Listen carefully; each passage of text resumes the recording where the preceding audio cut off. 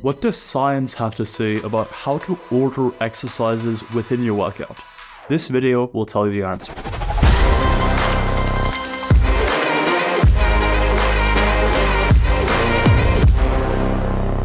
Welcome back. Dr. Milo Wolf here today with Strong by Science, bringing you the latest research on how to order exercises. First up, why would exercise order even influence how much muscle you gain, how much strength you gain, and so forth? Well, as you train, you get fatigued. And so, whatever you train first within a session will be the highest quality work you do. Then, as you do set after set and exercise after exercise, you build up fatigue. But ultimately, some fatigue may not necessarily be that detrimental. For instance, you can still get an effective session in for muscle growth, even if you're not perfectly recovered from the last session. And so, what about exercise order? Do we really see better muscle growth and better strength gains when we train something first? And well, that's exactly what a meta-analysis by Nunes and colleagues tried to look at. They looked at the impact of different exercise orders on both strength gains and on hypertrophy. For strength specifically, whatever you trained first saw the greatest improvements, with effect sizes ranging from about 0.3 to 0.6. These effect sizes would be categorized as small to moderate.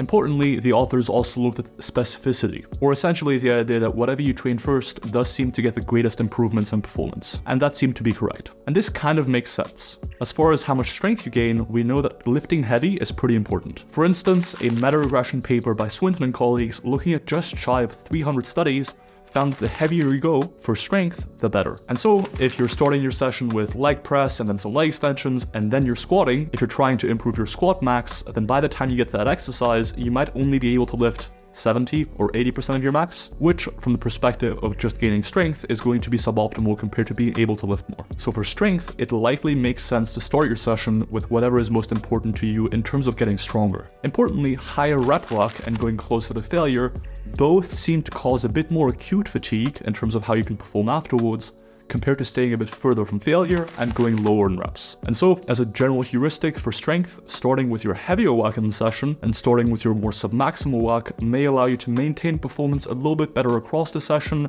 allowing you to hit heavier loads and potentially get a better stimulus for gaining strength. And so, the practice of many powerlifters of starting the session with their squat, bench, deadlift does likely make sense. Importantly though, what kind of exercise you do probably matters as well. If you're doing calf raises first in your session, #team calves, then you probably won't see a meaningful impact on performance of your squat, bench, or deadlift thereafter. However, if you go the 8-hour arm workout route and then decide to bench afterwards,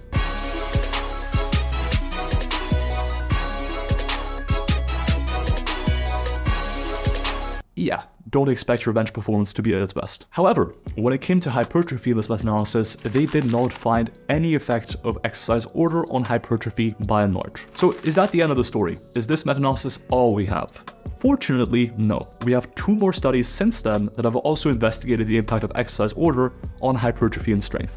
And I think they're both pretty important. First, we have a 2020 study by Brandau and colleagues that looked at a few different research questions. They looked at differences in hypertrophy stemming from the bench press exercise versus the skull crusher exercise in the triceps and pectoralis major muscles. However, for the context of our discussion on exercise order, they also compared the impact of starting with the bench followed by the skull crusher, or starting by the skull crusher followed by the bench. They measured both 1 rep max on the skull crusher and on the bench, and they measured hypertrophy of each individual tricep head alongside the pectoralis major, aka your chest. Here's what they found. In terms of strength, things were relatively similar no matter whether you started with the skull crusher followed by the bench or the bench followed by the skull crusher. In terms of bench press strength gains, things were very similar. In terms of skull crusher strength, there was actually a slight benefit in terms of how much strength was gained to starting with a bench press. So if anything, it seems like it's neutral to positive effects in favor of starting with a compound movement followed by the isolation movement. As bench press strength gains weren't really all that different, but skull crusher outcomes were in favor of the bench press first group. In terms of hypertrophy of the triceps and pecs, things were also relatively similar. However, when it came to the pecs, the medial head of the triceps and the lateral head of the triceps, differences leaned in favor of the bench press first group. So once again, although differences were minimal if there were any, they were in favor of the group that started with bench press first, followed by the skull crusher. Once again, lending credibility to the idea that starting with compound work may be beneficial. And for the pecs specifically, this does make some sense. If exercise order were to impact hypertrophy, then whatever you train first would have the biggest effect, right? And since the bench press trains the pecs, whereas the skull crusher doesn't, training the bench first should result in more pec hypertrophy and that was kind of what was seen here. Although, once again, the magnitude of difference was relatively small, suggesting that if exercise order does matter for hypertrophy, it's certainly not the most influential variable compared to, say, volume or how close to failure you train. The second study that's been published since this meta-analysis by Nunes and colleagues is a study by Kuna and colleagues. This study featured a 63-week duration, where they had a preconditioning phase to make sure all participants were at the same starting point, a 12-week training phase, then a detraining phase, and then participants were crossed over into the opposite condition of the first 12-week training phase. Let me elaborate on what that means. There were 4 conditions in this study. In all 4 conditions, participants performed the same training, performing training for both their upper body and their lower body. The only difference between these 4 conditions was what the order of the exercises performed was. The conditions were grouped into 2 pairs, condition 1 and 2 and condition 3 and 4. They were then cross-assigned to condition 2 in the second training phase, and vice versa. And this applied to both pairs. Condition 1 trained their upper body first in each session, followed by their lower body, and specifically started each of these with multi-joint movements followed by single joint movements. So in this case, they would perform the multi-joint movements for their upper body first, followed by the single joint movements for the upper body, followed by the multi-joint movements for the lower body, followed by the single joint movements for the lower body. So compounds first, they would perform the chest press, then the seated row, then the isolation movements, the tricep push down and the preacher curl, then the compound lower body movements, the horizontal leg press, then the isolation movements for the lower body, the leg extension, lying leg curl, and seated calf raise. In condition 2, they also started with upper body work, but instead started with isolation movements. Conditions 3 and 4 were the same thing, either starting with multi-joint movements or single joint movements, but starting their sessions with lower body work followed by the upper body work. And so essentially, within this one study, using a crossover design, we had 2 research questions being answered. First, does starting your session with multi-joint movements or single joint movements make more sense? And second, in the context of a full body session, does starting your session with lower body movements or the upper body movements first make sense? All in all, they were performing 24 sets per session, 3 times a week for 12 weeks. So a pretty robust training intervention, something you would also do in real life. They measured 1 max of a few different movements performed during the training intervention. And to keep it brief, the exercise order didn't really matter for either hypertrophy seen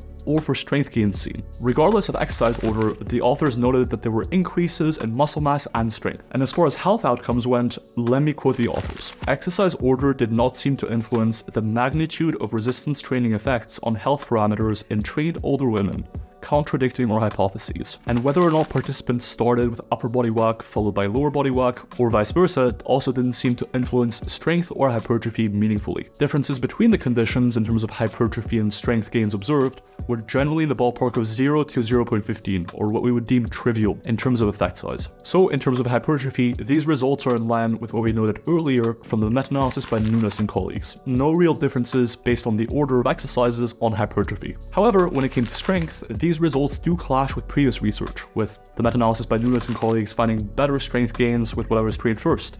Likewise with the Brandau study. Importantly, the authors speculated that this might have to do with the sex of the participants. In this case, they were older, untrained women. Since women generally seem to recover a little bit better from resistance training, it might be the case that exercise order doesn't matter quite as much for women as for men, as since women can recover a little bit better overall, they're able to recover from whatever exercise they perform first, having less of an impact on subsequent exercises. And so the combination of these 2 studies with the meta-analysis by Nunes and colleagues is all of the most recent evidence I was able to find on exercise order and how it seems to influence hypertrophy and strength. Based on this research and my coaching experience, let me give you a few practical takeaways on how to order exercises within your session. Start with compounds first. No, not that kind of compound. Although it would certainly boost your muscle mass, that's not what I'm talking about. Generally, I would recommend starting with multi-joint or compound movements first, since compound movements train the most amount of overall muscle mass and thus have the biggest impact on your overall physique, and since most people care more about strength in compound movements than isolation movements, and whatever you train first gets a bigger strength improvement, training compound movements first does seem to make sense. And specifically in the Brandau study, for example, they observed better overall strength gains, even in the isolation movement when training the compound movement first. And so as a general heuristic, I would probably train multi-joint movements first. Secondly, and this is more of a practical concern from my coaching and lifting experience, is to group similar exercises together.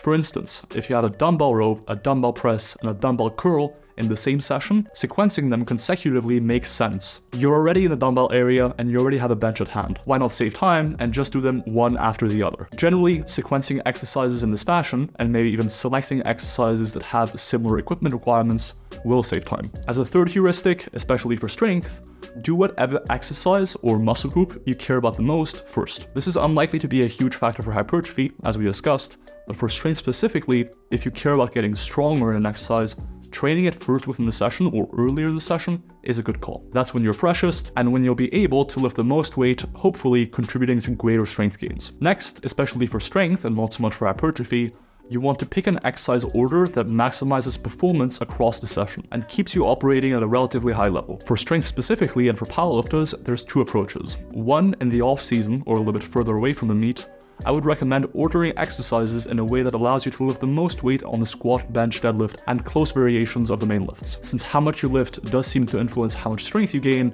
it makes sense to do it. And then, as you get closer and closer to a meet, there may be a point where you want to practice doing the squat, bench, and deadlift in that order in the same session. Getting some practice doing it that way might just be helpful on meet day. Play around with exercise order, especially for hypertrophy where it doesn't seem to matter nearly as much, and find what you enjoy most. I find that certain exercise orders gas me out way more than others. And so what I like doing, for example, is starting my session with my calf and ab walk, if you decide to do it, #team calves, so that I don't skip it. And because doing calves and abs first almost never impacts my performance on subsequent lower body training. And the final takeaway point, exercise order seems to matter more for strength-based work than for hypertrophy. And so if you're training for hypertrophy, don't stress too much about exercise order.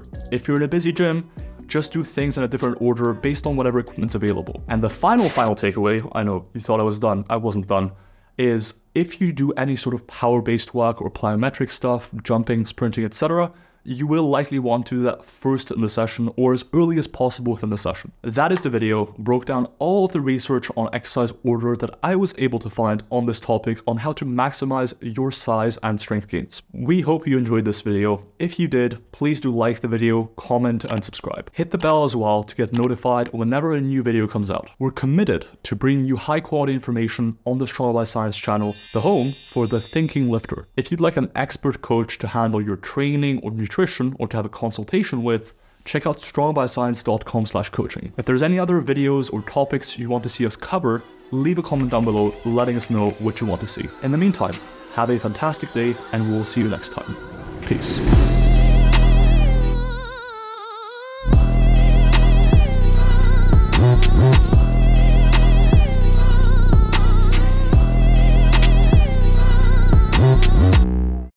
Jesus Christ, I didn't check the results of the Brandau study strength-wise. Let me quickly check that out. Please let me open the PDF. It's free. Beautiful. Shout out to open access papers. Honestly, life-changing.